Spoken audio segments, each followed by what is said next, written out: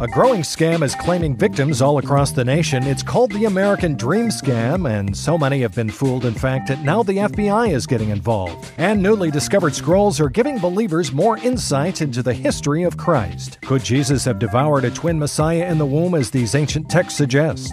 From The Onion and Onion Public Radio, I'm Leslie Price, and this is The Topical. We're not like all those other news podcasts. We know you deserve to be loved, and we're going to make you feel special. Stay with us.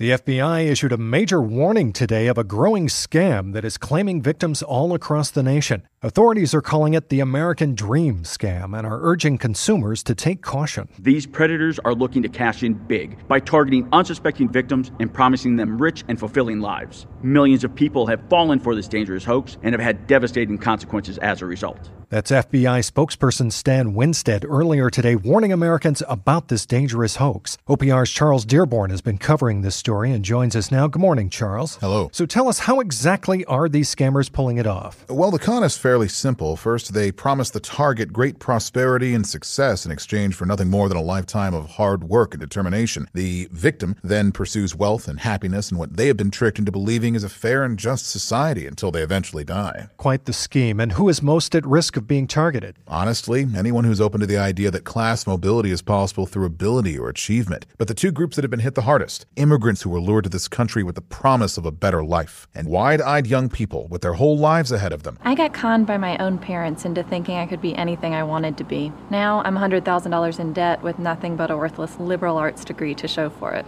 Devastating. Charles, how can people protect themselves from this so-called American dream? Consumer watchdogs say to be on the lookout for anyone who appears to be hopeful about the future. Definitely be wary of those who claim society will judge you solely on your skills and experience. And if someone tells you that it's possible to pull yourself up by your bootstraps, that's a big red flag, and you should contact the authorities immediately. Good advice. Let's hope these frauds are apprehended and face a light slap on the wrist soon. Charles, thank you very much. Thank you.